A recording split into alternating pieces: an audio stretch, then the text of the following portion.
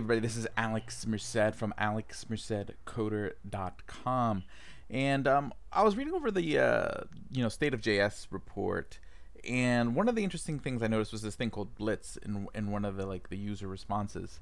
And what this Blitz thing is, it's kind of like a full stack React thing, where it's like built like it melds the back end and front end in the API creation. I haven't really dug too deep into it, but I was reading the documentation. I noticed a reference to deploying on a website called Render, which I've never heard of before. So that's what this video is for. I just wanted to mention Blitz because it looks cool. So in case that's something you're interested in looking into, look into it. But I found this pretty interesting because I hadn't really heard of Render before, and at least on first inspection, it looks like it could be sort of like a Netlify Vercel type competitor. So let's take a look at the pricing before I'm going to sign up in a second. I do actually like the pricing. The pricing is not bad. So basically it's free if you want to just deploy static sites. So basically what the same kind of service that Netlify provides you for free, not necessarily all the features like the forms and the services. But if you want to do like backend stuff, so use it like a kind of Heroku, it's $7 a month, and I guess it expands. So let's see here.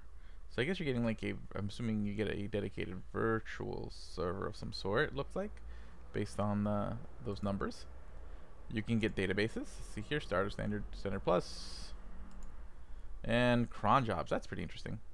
Okay, and if you're not familiar with the cron job, it's just like an automated process. So you can, so let's say you had like a database and you wanted to write a bash script to like do some pruning of the database. You can write that as like, and happens at like a particular time. The cron meaning like time, so it's something that happens at a particular time. Cool. And add an SSD disk for services or application data when it needs custom plans. Yeah, overall it looks pretty interesting. So let's try this out. Okay, I'll just use my GitHub.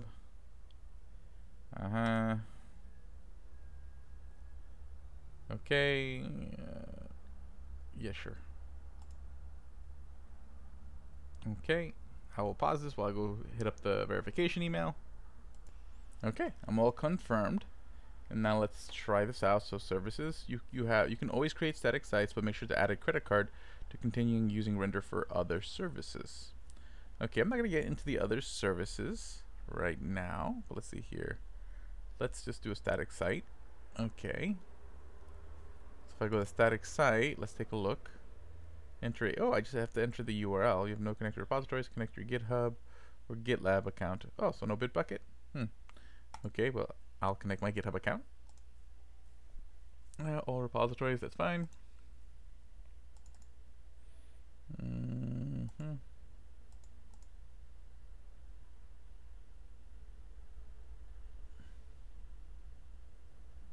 It's doing the thing. Okay, I want to look up my thing for testing these kind of things. Test repo. Okay. Let's try that out. Test. Deploy the main command. There's no build command. It's just literally like a hello world HTML file. Create the static site. Let's just see what's here under advanced. You can add environmental variables. Regular environment, for example, OS.env, process.env. In Node, you can store secret files like .env. In Render, okay, add a secret file. All secret files you create are available to read at your root repo or Docker context. They will also be available to load by absolute path. That's cool. Auto deploy every push. Yeah, it's fine. Okay, so we have continuous integration or continuous deployment. Nice. Okay, that was pretty straightforward. Let's open it up. It didn't open. Oh, I didn't build correctly. Let's see maybe why. Oh, because it's still building. So here we go. It's uploading the build. Empty build command. Skipping build. Doing the thing. Okay, now the site is live. So now let's try it. Hello world. Good. Okay, so that works. So let's see some of these other features here. Deploy. Okay, so that's just like a log. Environment variables, secret files, linked environment groups. Interesting. Redirects, rewrites. Add redirect and rewrite rules to modify requests to your site without writing code. You can use URL promoter. Ooh, Nice. You can create redirect rules. I like that quite a bit. I mean, you can do that on Netlify. We have to do it in like the netlify.toml. This is kind of nice to be able to just kind of do it in the GUI. Headers, HTTP headers inject response to inject response headers and static site responses. You can also use wildcards. Okay, cool. I can add like my course headers there. Pull request previews disabled. That's sure.